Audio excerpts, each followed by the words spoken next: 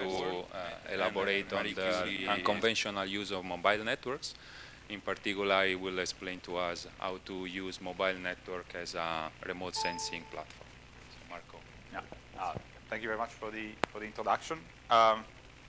So that's precisely the topic of my talk today, using the mobile network in unconventional ways.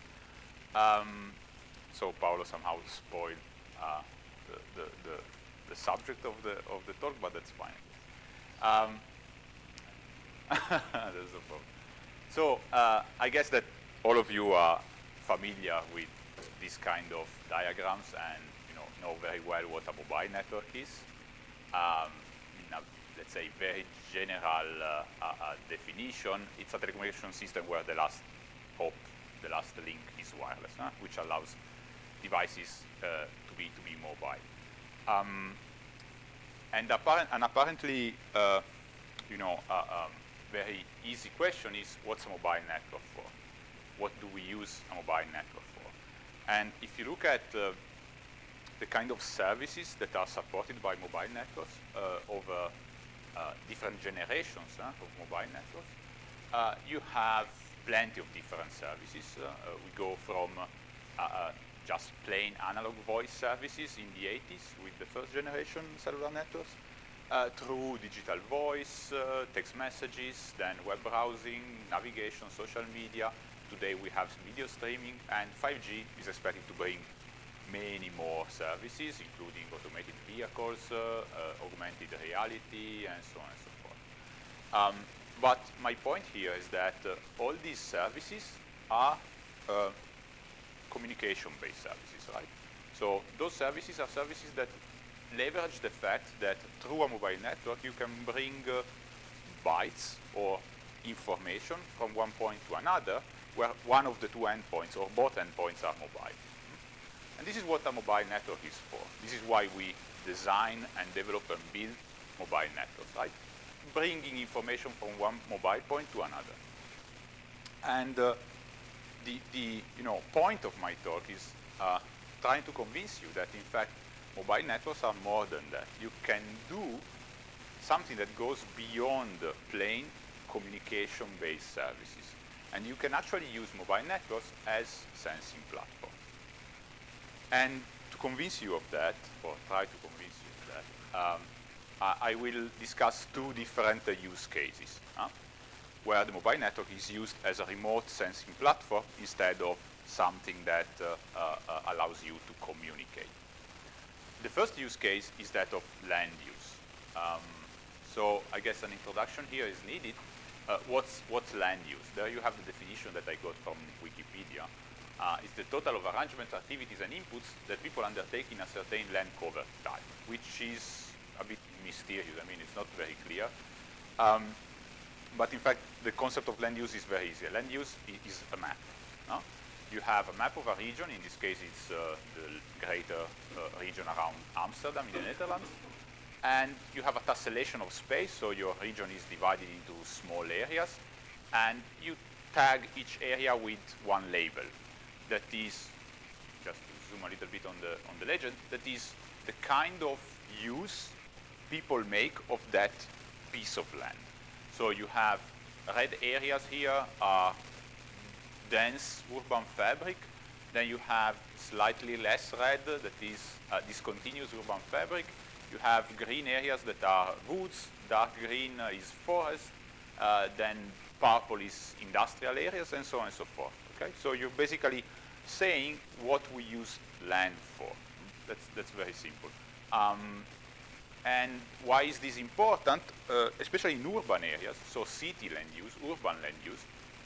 This is, it's a very precious piece of information for plenty of applications. So urban planning, zoning, designing transportation systems, understanding demographics, understanding social segregation in cities.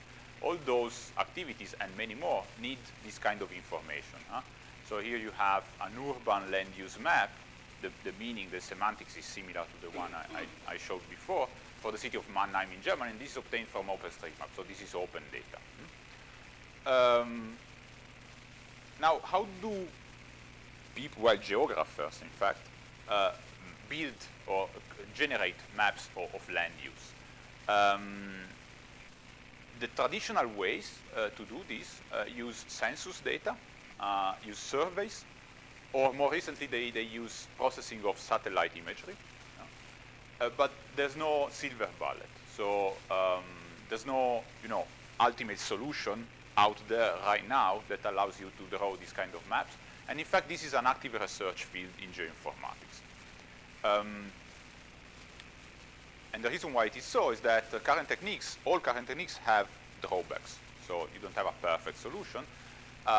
Many of them are time consuming. So imagine, gathering data about, census data or collecting data from a survey. This is very time consuming and just capture, a small fraction of the population. This makes also the data easily outdated because you carry out censuses maybe once every 4 or 5 years, which means that your map draw from that data is actually 4 or 5 years old. Then in case of satellite imagery, it's expensive, of course, to collect this kind of data, especially if you want very fine-grade satellite imagery. That's not available everywhere. So there's a number of, drawbacks. This leads to a situation like this. This is the OpenStreetMap land use map in Fiore, Italy. That is where I come from. And you can see all this gray area here that is basically 80% of the city doesn't have any land use information. So it's missing information. Now, my point is that we may want to try to use mobile networks to draw land use maps. Okay? And the intuition is that when but generally speaking, people are at home, they use the mobile network in a given way. And when they are at work, they use the mobile network in a different way. And when they are, I don't know, having fun with friends at a bar, they use mobile network in a third different way, and so on and so forth. So we can build a link between the way people use the mobile network and the type of land use, the type of use of the territory that it's associated to a specific location. So I'm not saying that that you have to believe me right now, but I show you that this can be done. A very, let's say, straightforward way to address this, to try to explore if this is true and up to which point this is true, is to build mobile traffic signatures at different locations. So what we do is basically imagine that you have your region where you want to draw the land use map, and you have a cellular network deployed in that region. The cellular network has, let's say, spatial granularity that is basically at the antenna sector level. That's the best granularity you can get from the cellular network. So for each antenna sector, or I will refer generally to location from now on, for each location, we can gather information about the mobile traffic. What kind of information, it's up to us.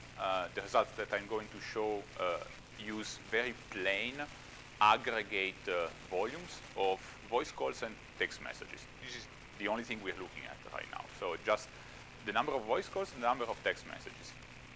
This gives us, an evolution of traffic over time. We collect this kind of data. We can collect, the operator can collect this kind of data for months. So you have month-long time series at each location.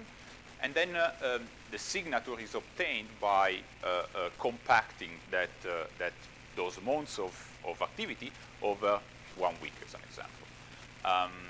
So that what you get is somehow a representation of the typical activity of the network at that specific location. Then, okay, you may want to do some filtering of that, but in the results that I'm going to show, there's none. But you want to do some normalization as well, because what we care about are the dynamics of the traffic. So, the evolution of traffic over time, and not the absolute volume of traffic.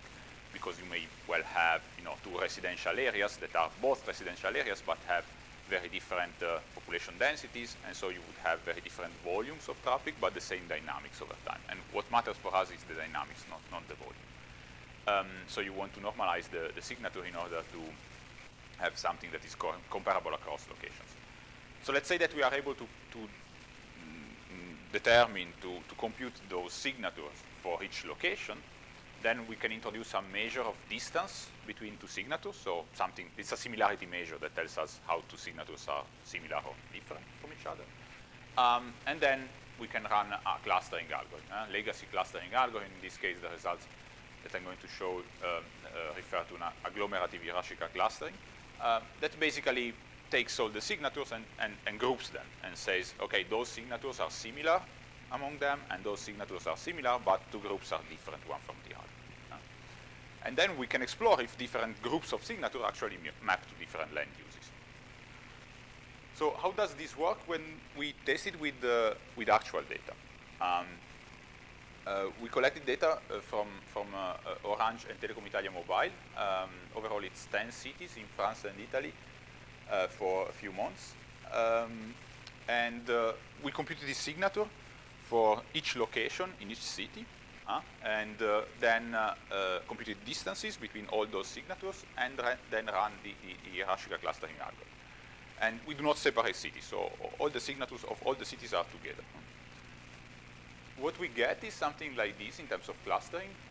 This is a summary, let's say, representation where you have cities on the columns and the different clusters on the rows.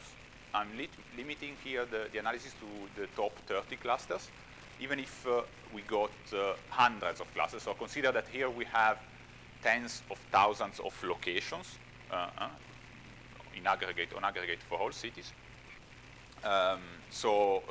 Those tens of thousands of locations give us hundreds of clusters from the clustering algorithm. But actually, only the first 30 are relevant because they cover from 75 to 90% of the geographical area of each city. So those are the clusters that basically cover most of the cities.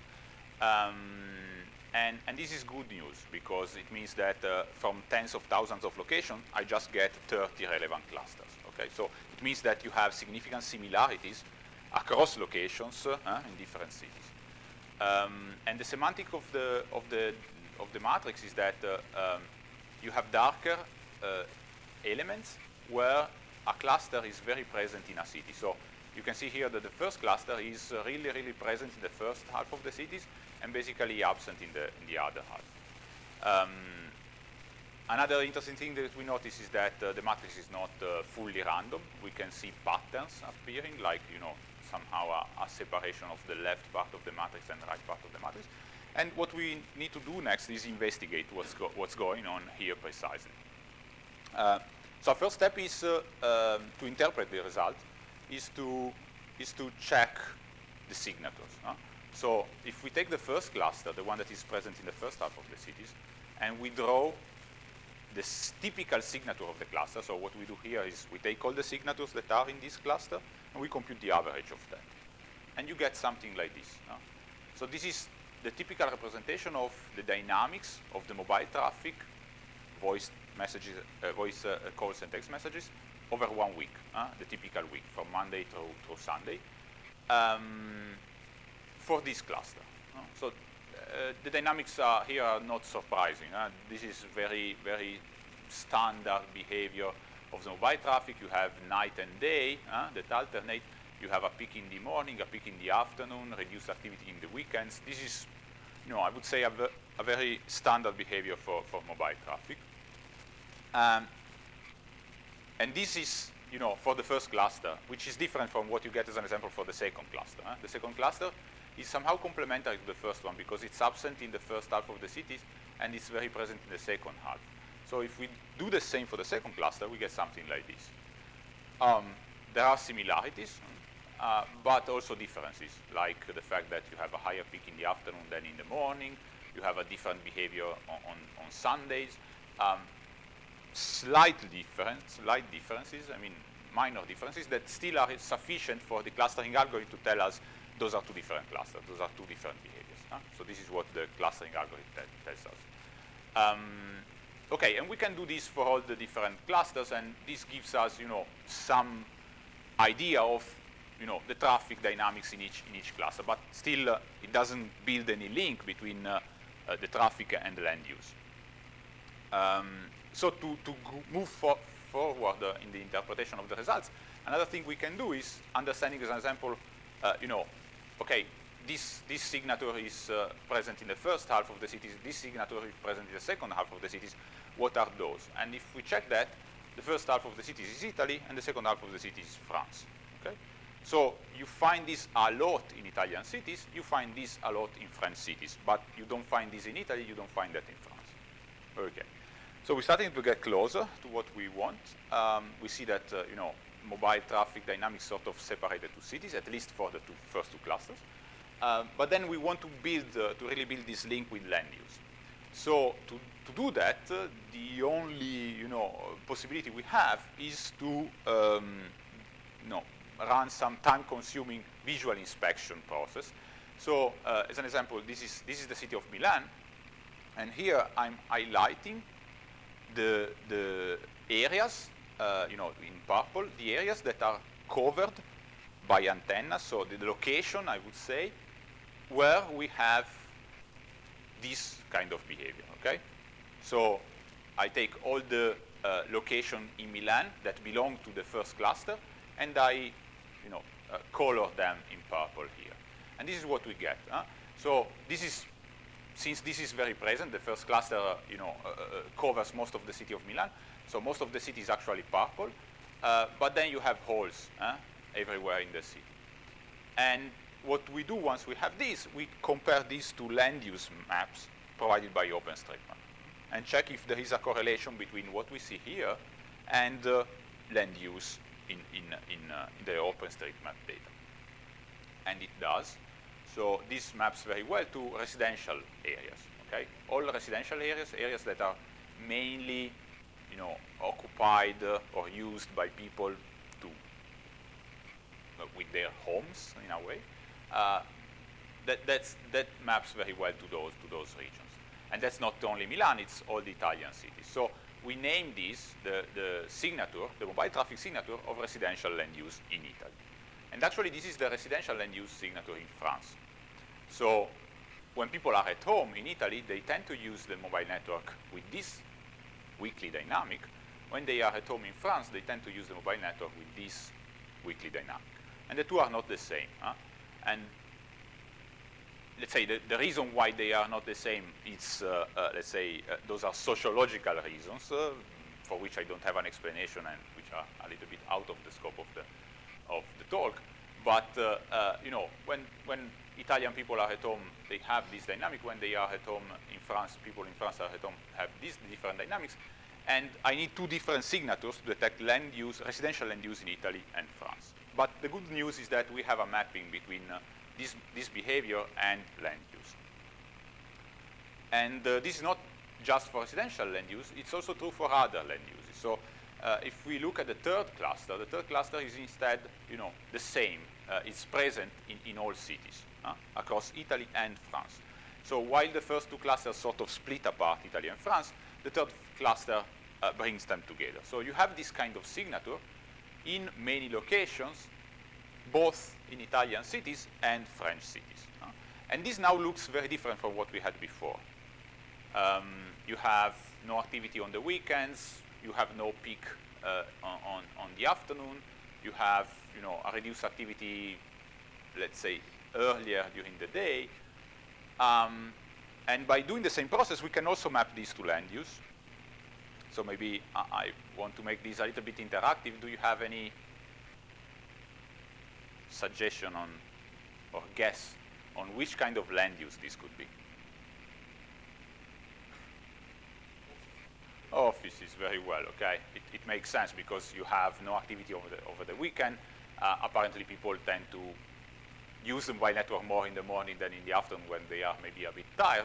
And this is, an example of the process I was mentioning before of coloring areas obtained from the mobile network with this signature and overlapping that to areas that are offices, enterprise headquarters provided by OpenStreetMap, and checking, if there is a match between the two. We have nice, or well, interesting, as I said, I mean, there's hundreds of clusters, 30 of them are relevant. If we look at this cluster, this is found just in one city, that, by the way, is Paris. And, but it's very present in Paris. You have almost 300, locations where this occurs. And it's a very peculiar behavior with high peaks in the morning and the afternoon, smaller peak at noon, no peaks or no relevant peaks in the weekend. So that's also maps very well to one land use. Do you have any guess? Transportation, yes, we can be even more precise than that, because these are subway stations. So there's 95% precision and recall with subway stations. So all subway stations and only subway stations in Paris have this kind of behavior, which is commuting, right? Early in the morning, late in the afternoon, and so on and so forth. And this is semantically similar to another cluster that we find across all cities. This is in all cities, but you just have between 1 and 5 different locations in each city that have this kind of behavior. Still, it's, I mean, semantically similar because you still have a peak in the morning and one in the afternoon, but the peak in the morning is much reduced. Any guess? Still transportation related, but you just have, between 1 and 5 of those. Train stations, huh? That maps to all the train stations in each city. So at train station, you have this behavior. Again, there's a difference between train station and underground. It's a sociological matter to investigate why it is so, but what I can tell you, from an engineering point of view is that you have this kind of behavior. And okay, just one last example. There's this cluster that is very present fairly present in French cities, and it's not present in Italian cities, and it's characterized by high peak on Saturdays and no activity or very small activity on Sundays. During the week, you have a standard behavior, I would say. So you're not French, I guess, but if there's some Frenchman among you, he or she would easily tell you what this is. So in France, malls and commercial centers are closed on Sundays. And so you have people going there on Saturday and not going there on Sundays. So those are French malls. And I'm just giving you a glimpse of what we did was interpreting all the different clusters and associating each cluster to one land use. But of course, all these, here you're sort of, I'm asking you to believe me, and what I'm telling you is that, okay, we got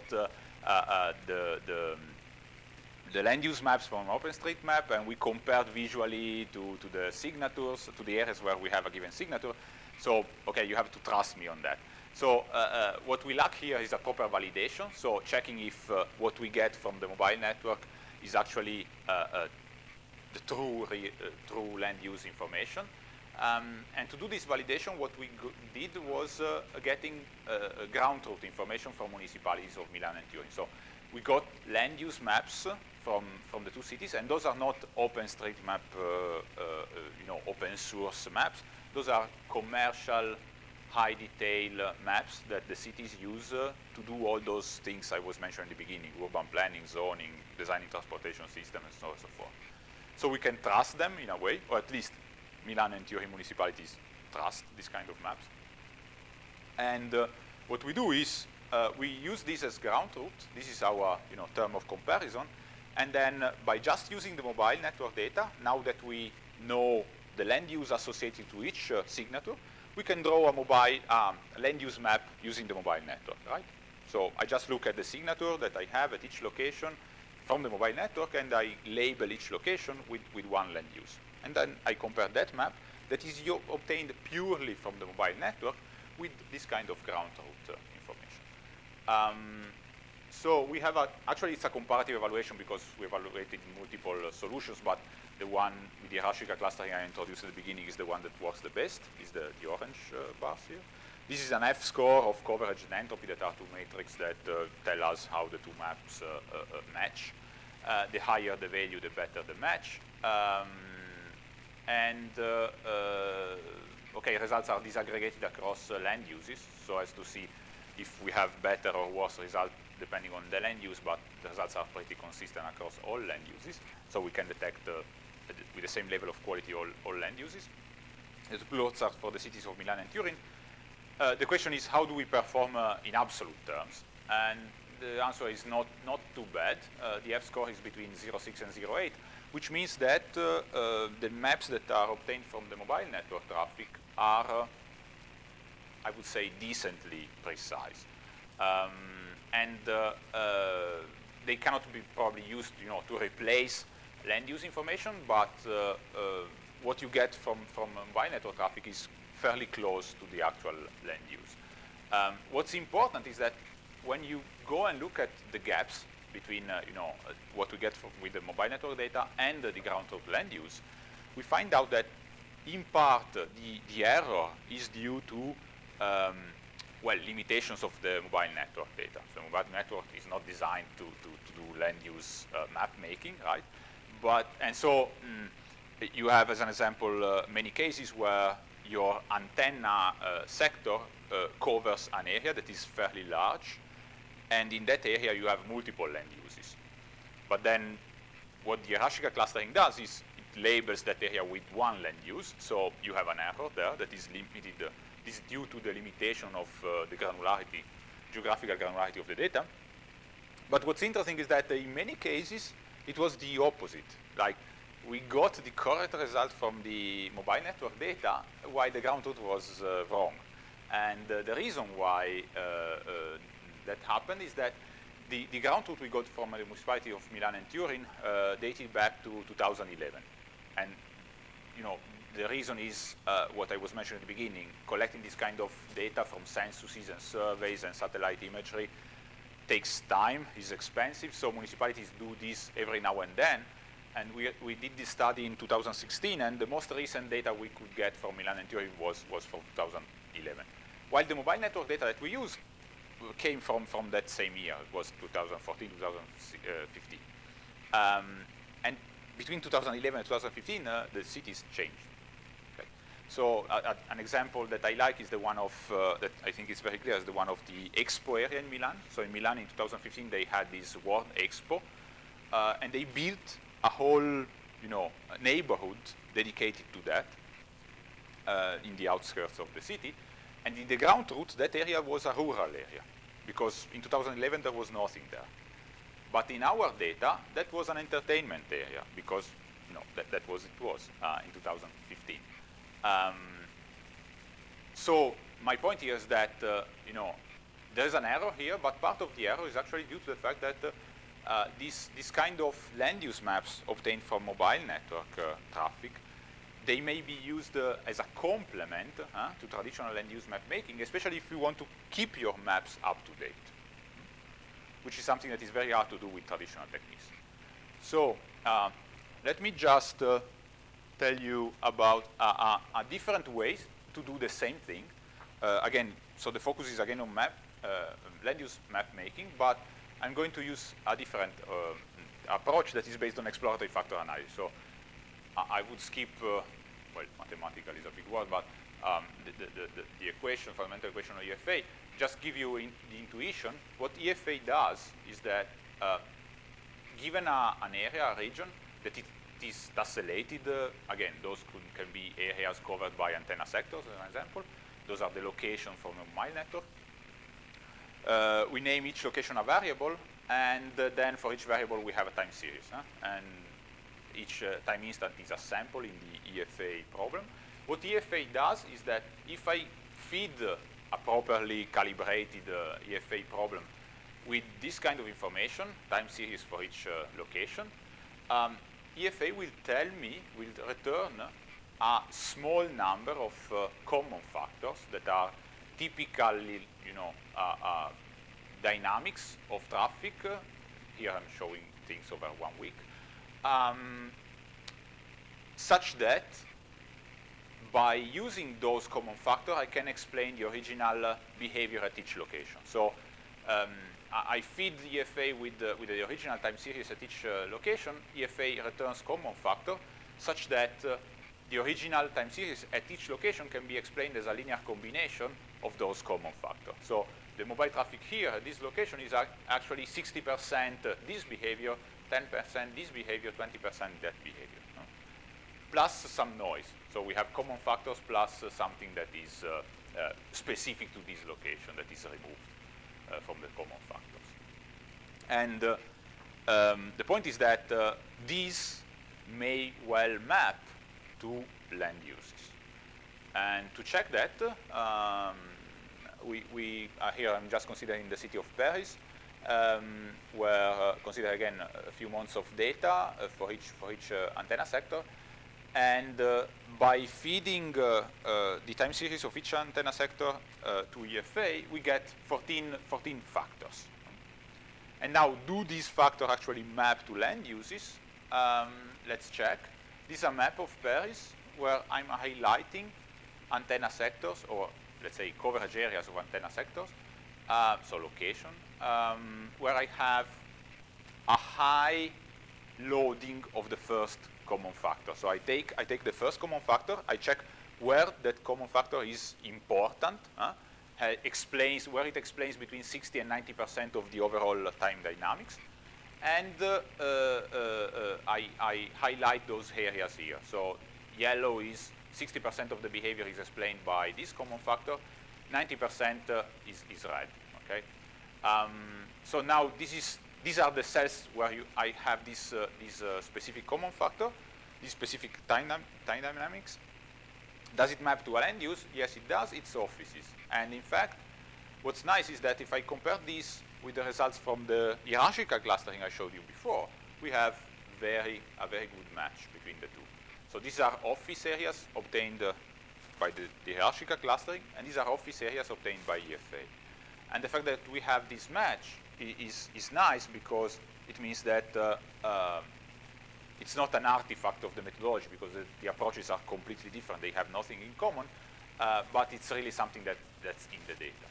And we find again, all the signatures I discussed before, just a couple of examples, subway stations, railway stations. This is again something we find in those factors. We have one factor that explains subway station, one factor that explains railway station and residential area, and so on and so forth. But in fact, EFA, or this second approach, is much better than the first one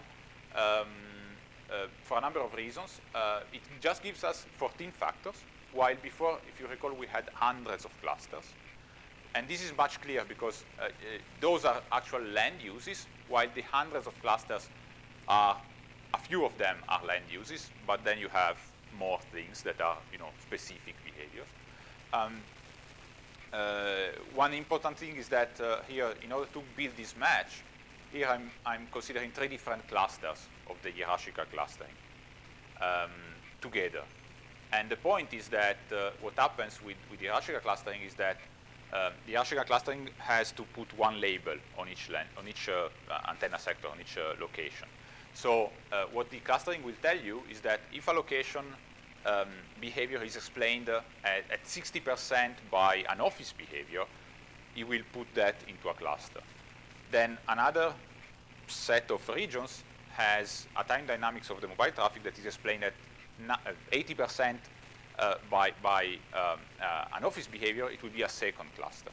And then where you have 90% of the behavior that is explained by an office behavior, that's a third cluster. You see, like, it splits apart different percentages of the same land use, while EFA just tells you, hey, look, this is all the same. This is offices. You just have different intensities of office presence. And this is important because it allows you to detect mixed land use. So before, again, one location was one label.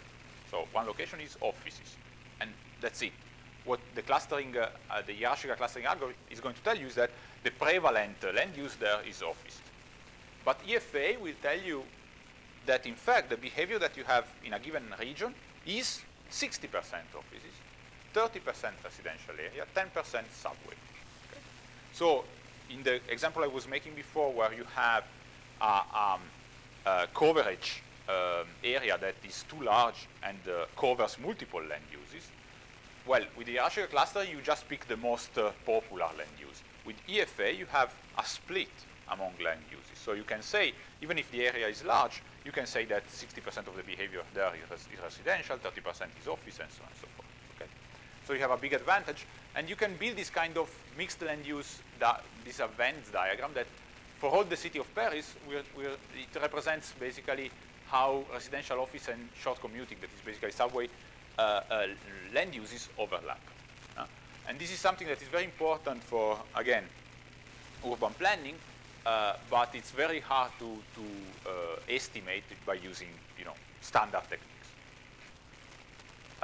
Okay, let me go quickly through the second use case. Now we are not talking about land use anymore, we're talking about population density, so fairly different topic, which is probably more understandable since the beginning.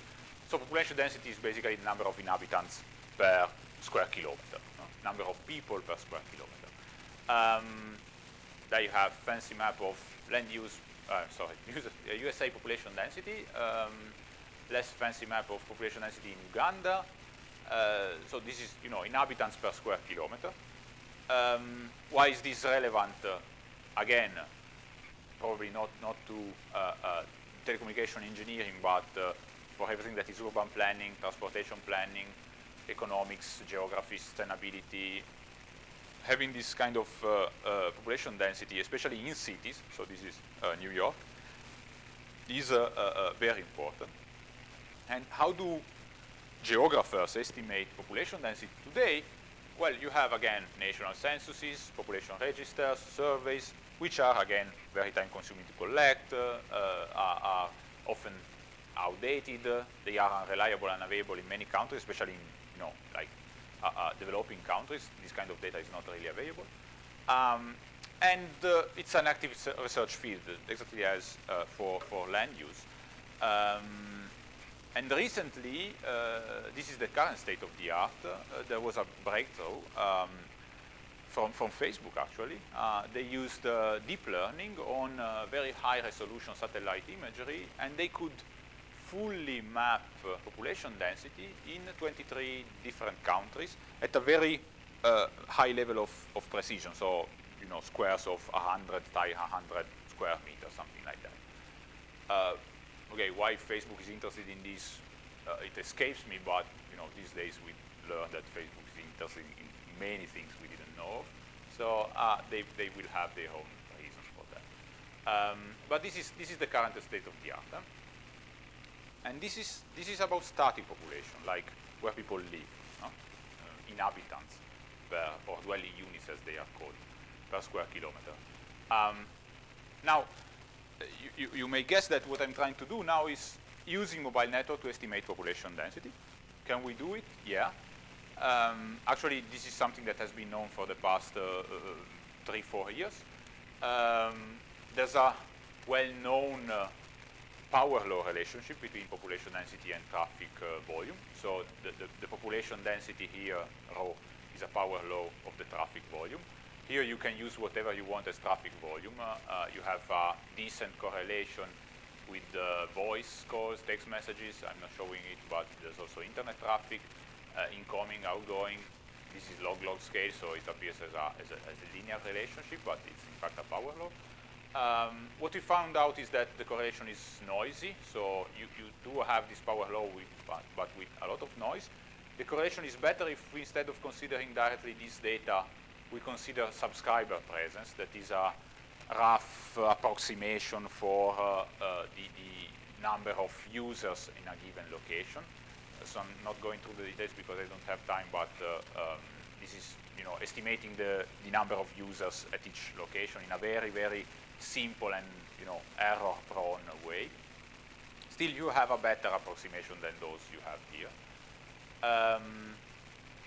We can denoise the noise a little bit, the data. Okay, skipping through this, but in the end, we remove outliers, and what we get is something that is more accurate. And overall, you get a decent estimation quality. You can approximate, you can understand from the mobile network the population density with, I would say, less than 9% error. And you can also get models that are reusable across cities. So you can train your model in Milan and reuse it in Rome, and still you have around 10% error. Okay. Now, all this is about static population density. So I'm looking at where people live, where they sleep at night somehow.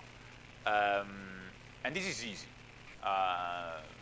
You can do this pretty well with mobile network data. This has been known for a few years. That's fine. Now, the challenge is dynamic population density. So if you think about it, population density is a time-varying phenomenon. So with traditional data, even the Facebook state-of-the-art approach, we can capture long time scale dynamics, like how population changed between 2000 and 2010, or within a few years. There you have diagrams of a few cities in the US where they show how people changed between 2000 and 2010. Blue is growing population, red is decreasing population. So you have Detroit, the economic crisis striking, and people moving from the city center to the outskirts because life is cheaper there. Or you have Las Vegas expanding, amazingly fast, or New Orleans after Hurricane Katrina. You can see these kind of behaviors. But those are very long time scale, like year-long time scales. And in fact, if you think about it, population density is much faster than this. If you think of what happens during a day in a city, you have people moving the city center to work, then moving back home, then going somewhere else. So the density of population over the urban area changes at time scales that are not years, they are minutes. And you will never be able to track this kind of fast or short time scale fluctuations by using satellite imaging. However, guess what? Mobile network metadata has this kind of granularity. By looking at what happens in the network, you can track population density at every minute. So you can actually understand how people move in the city within a day, as an example. Now, the challenge to arrive to the point where we have this kind of dynamic population density estimation is that we don't have any ground truth. So what we did for the static case was saying, okay, I have my ground truth, that is the census data, I know where people live, and I train this power law. I find my coefficient alpha and beta of the power law by doing simple linear regression. That's it. In this case, we don't have any ground truth anymore because we don't know where people are during the day. So we cannot train the regression model anymore, and we cannot just say, okay, I'm going to use the same alpha and beta that I computed with the static population over the day as well, because this is erroneous. Like you have a very bad correlation over dead time. Here you have midnight to midnight, one typical day. The correlation drops, let's say, during the day because people are not at home anymore. Your census is not a valid ground truth anymore. So the way we did this dynamic population estimation was by introducing a multivariate relationship. So finding a way to write alpha and beta as as function of something that we can monitor over the day, and specifically the activity level lambda. So what's the activity level? Is simply how much people use the network over day. So you have midnight to midnight, one day, let's say, one typical day. This is the number of calls per person, average calls per person, and you can see that overnight the activity is very low, and then over the day you have, again, standard activity, and then it gets again lower towards midnight. And this is the activity, what we call the activity level, how much people use the network. The question is, can we write alpha and beta as functions of this lambda? To do that, we can trust the night time. That is to say, at night time, I have my census data that is correct. I can assume that the census data is correct at night because it tells me where people live. So what I can do is train different power law models using linear regression overnight, over those hours between midnight and 5 a.m., where I trust my ground truth. and I get slightly different alpha and betas at every 15 minutes, let's say. Okay? So here I train one model, another model, another model, another model, and I check how alpha and beta vary. And since lambda is changing slightly during that time, I can write alpha and beta as functions of lambda. The question is, does a relationship between alpha and beta and lambda exist? And luckily, it does. So you have here the logarithm of alpha, and here it's beta directly. Here it's lambda. And you can see that you have, these are different cities. Each let's say, set of points is a different city, but the behavior is the same across cities, or it's comparable. You have this exponential relationship between alpha and lambda, and linear relationship between beta and lambda.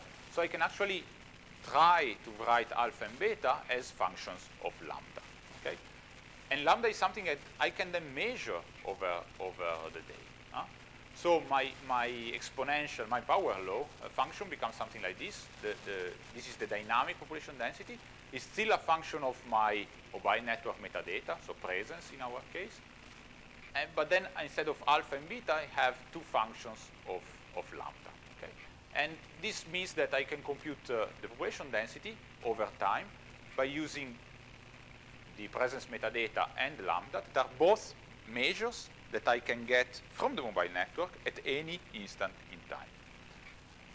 Now, does this work? Because, okay, what I'm doing here is training my model here and assuming that it works also there, right? In order to validate this, we need to find some ground truths that we can use during the day, that we can use here. And the way we did it was by using sport events attendance. So you have sport events, and you have information provided by the organizers about how many people attended the sport event. So that's a ground truth. That's it's a sporty ground truth. We just have a few events over the time, but still, at least at those points, we can sort of validate our model. So what we did was collecting all football matches in all attendance, let's say in numbers, attendance figures of football matches in Turin, Milan, and Rome, that are our three, let's say, target scenarios here. And we compute the error between the actual attendance and the attendance that we get from our multivariate model. And what you get is typically 10% error. Okay? So again, it's not perfect. We didn't expect it to be, but it's fairly or decently accurate. And it does better than other solutions that were proposed before. Now that we trust, let's say, our model with a 10% margin of error, we can check what happens, because then the model is something we can use, at all times. So we have, as an example, 4 months of data in Milan. I can estimate the dynamic population in Milan for 4 months with, an accuracy of 15 minutes, as an example. At every 15 minutes for 4 months, I can estimate what's the population density. And so we can see, by doing this, we have videos, that show the commuting pattern. That is something that you expect, people getting in, getting out, and so on and so forth. We can also see, social events. You can really visualize, people here gathering in the center of Milan for a public march, and then, progressing through the city to the main square, Piazza del Duomo, as time goes on, and then dispersing around the city.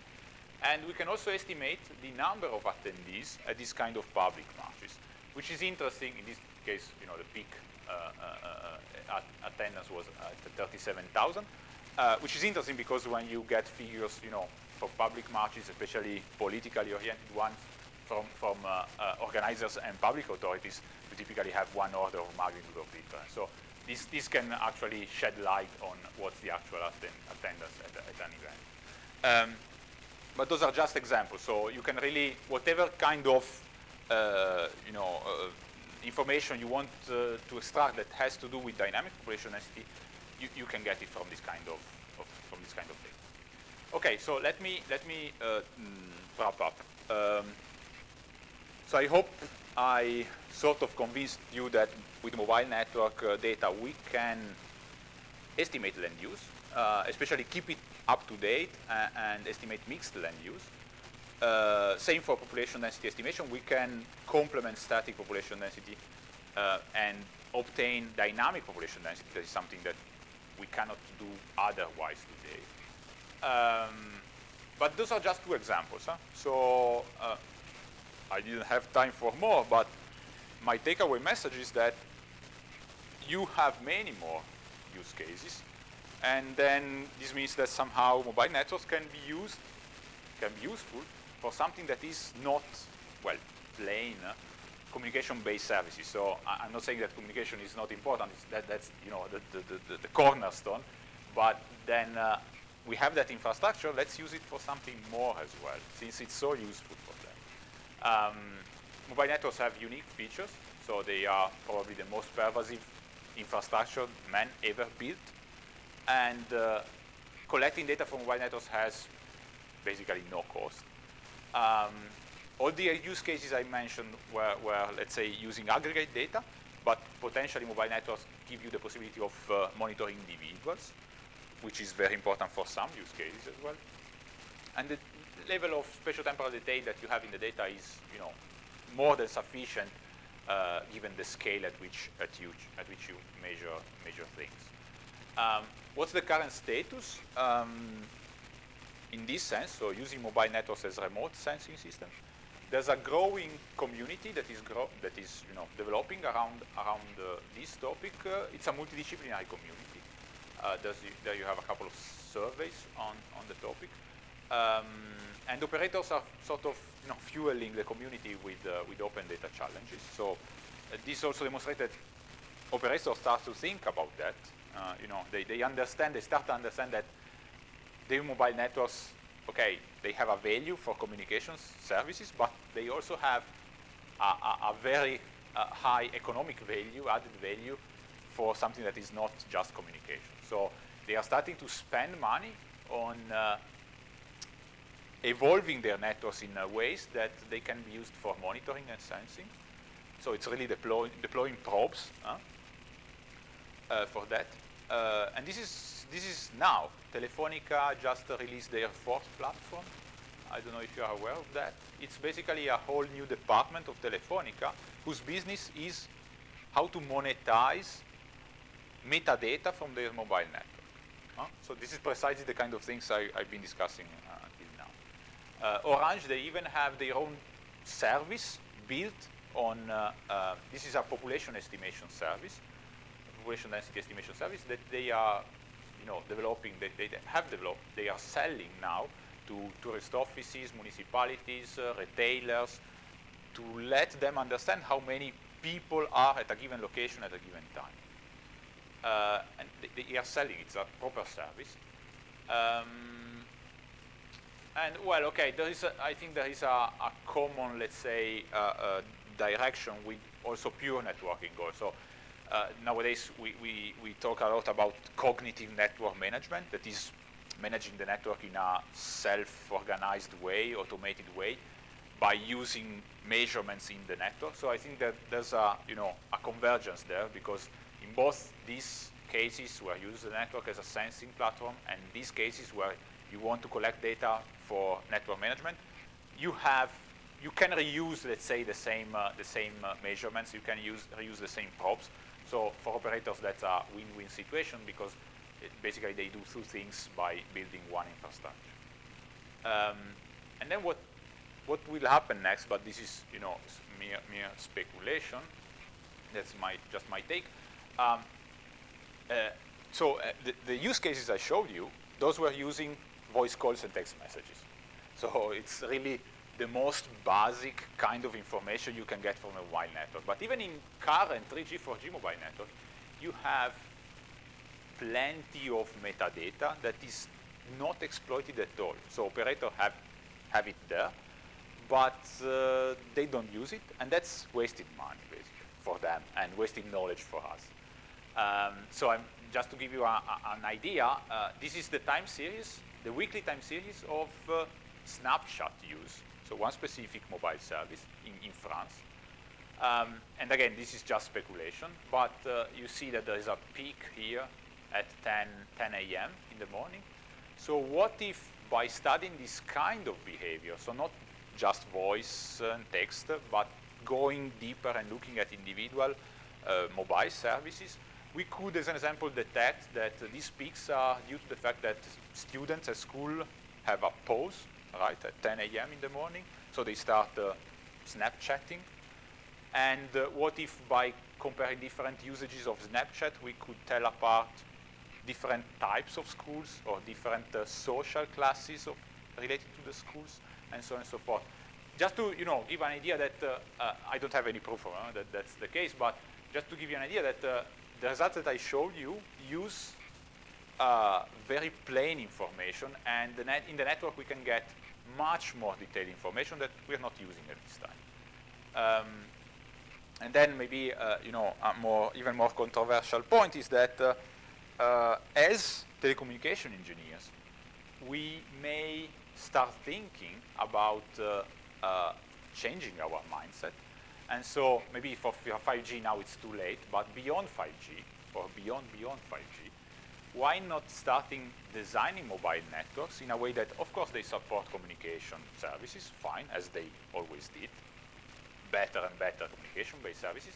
But what about designing the mobile network so that they are also designed since the beginning as remote platforms? So imagine a system where a mobile network, pervasive mobile network, that covers 99% of the population, that allows you to localize users, I don't know, via millimeter wave or whatever, at the decimeter level precision, accuracy, that allows you to track the position of those individual users at very high frequency, I don't know, every 100 milliseconds. And this is done in near real time. So you basically know the position of everyone on Earth with a decimeter level accuracy in real time, and you know exactly what he's doing and what he's there for, etc. So it's like, Minority Report kind of scenario, which is a bit scary, but this is something, that can be achieved if we design the mobile network for that purpose. And again, there's plenty of issues with privacy and so on and so forth, but it also opens or paves the road to plenty of new applications. Imagine the kind of services that you can develop if you have this kind of information. Okay? And this, I think, is a huge opportunity for mobile operators, and let's see if they seize it or not. Okay, so that concludes the talk. Thank you very much. I just there you have papers where if you want more details on the things I discussed, and more importantly here you have websites where you can get the code and some of the data that we used for our studies if you're interested in that. Thanks.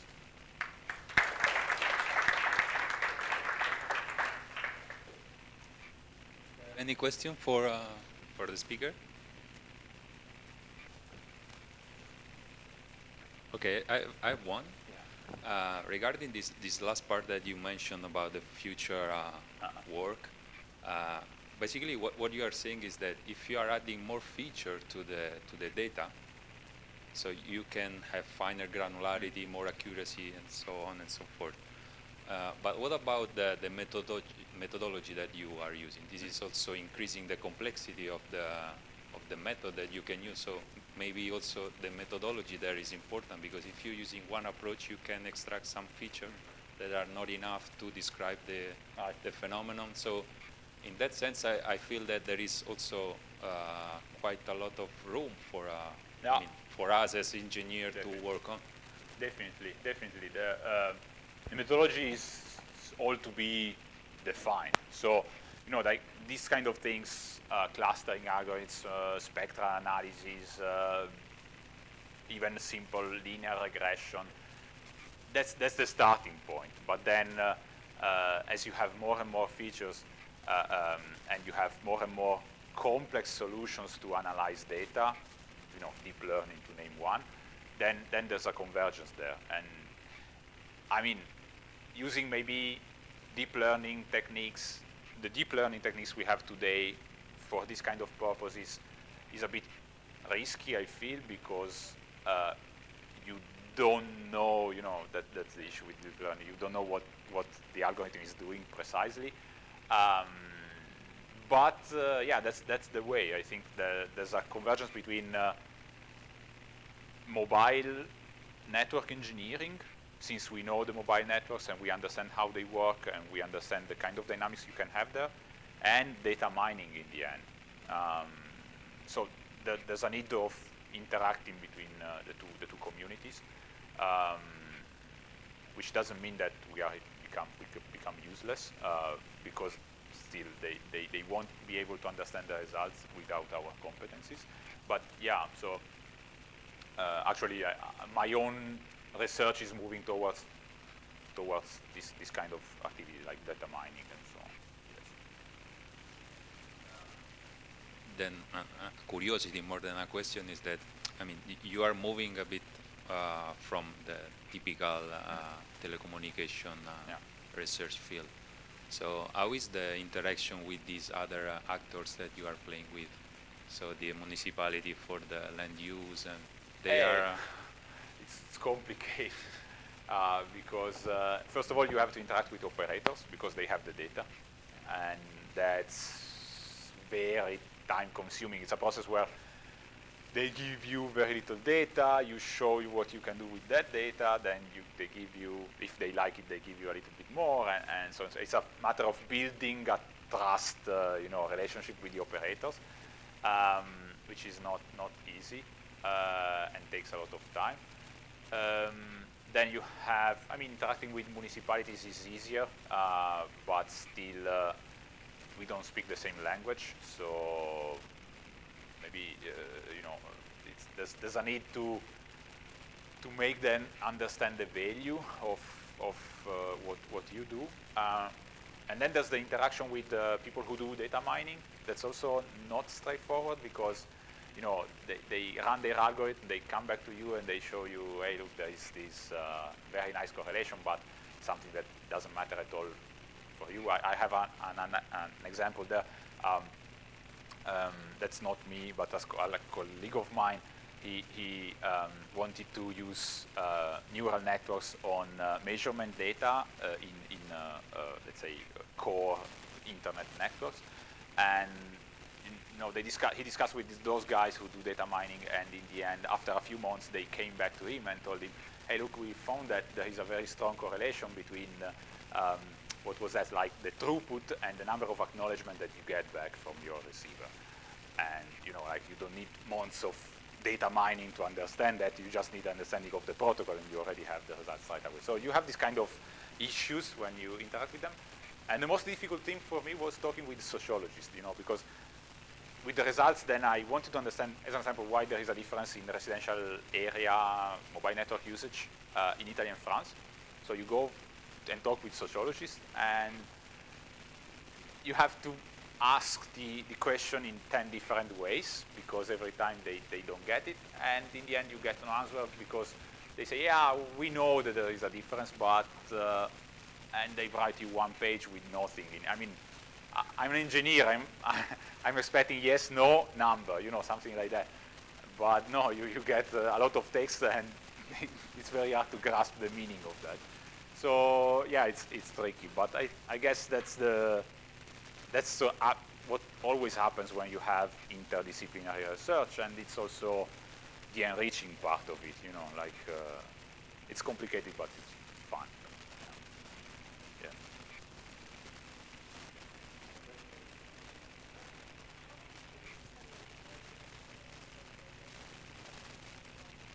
You mean us, or? Well, we have contacts with Orange and Telecom Italia, so Italy and France, basically. Now we're starting talking a little bit with Telefonica as well. But as I said at the beginning, it's really a matter of getting to the right contact inside the company and convince them that what you do is not going to breach privacy, as an example, because of course they are very worried about that. And then you also need to show that what you're doing is meaningful for them. They can make money out of it.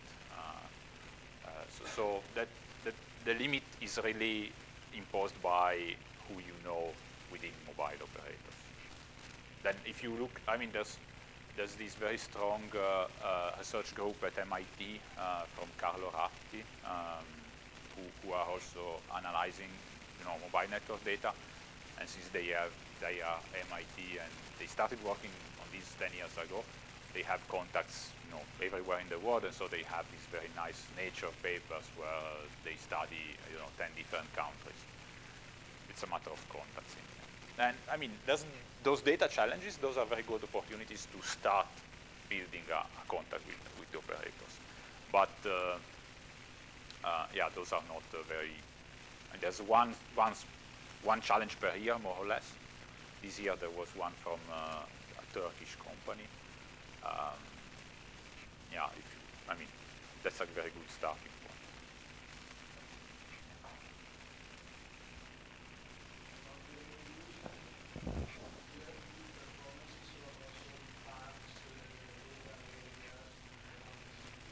Yeah, so, right, that's a good question. I don't think I have the signature here. But yeah, so green areas, generally speaking, are well identified, but it's urban, so urban green areas.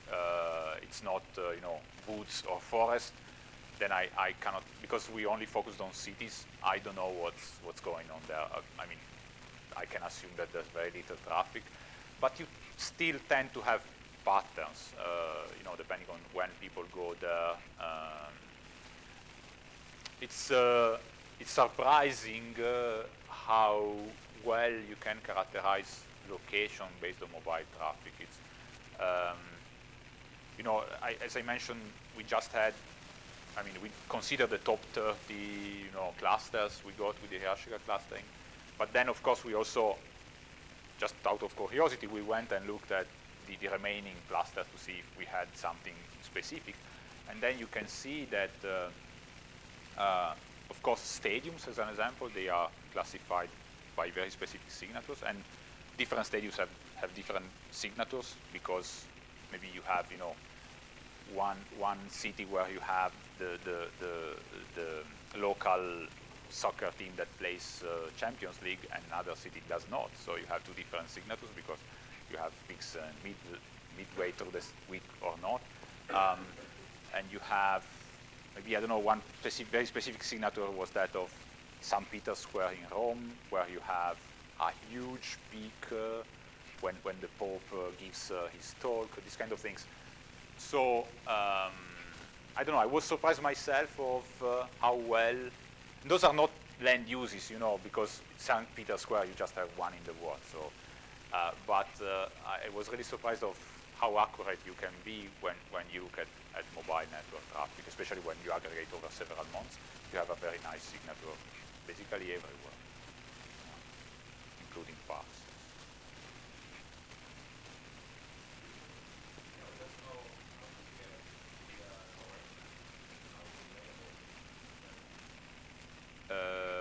Coverage maps? You mean coverage of each antenna? Yeah, that's a very good point. So from the mobile operators, we could not get any proper coverage map. Actually in the Telecom Italia, and this is why I mentioned, I was talking about locations, because in the Telecom Italia dataset, the operator had already post-processed the data. So they had sort of hidden the coverage of each antenna by let's say, building or designing a grid, a regular grid on the city, a very fine-grained grid, and associating a given amount of mobile traffic to each cell of the grid. And they started from the coverage, and then they did some post-processing to just assign a value to each element of the grid. And that was the granularity we had. In the Orange case, they just gave us the traffic per antenna sector. So there, in order to estimate the coverage, since we didn't have any, received signal strength information, whatever, our take was just to consider a very simple Voronoi tessellation of space based on antenna locations, which is very rough. we can do better with the data we have, but still, considering the results we had, I think it's a good starting point. Then, of course, if we could have proper propagation maps, then the results would be even better because you would be more accurate on which is the coverage of each antenna. So you know, let's say that the point is that those results refer to a case where we are approximating the coverage in a very rough way.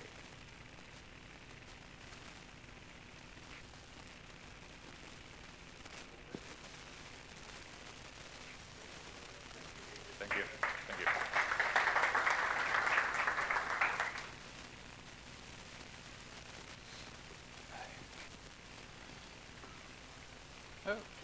Oh, save this.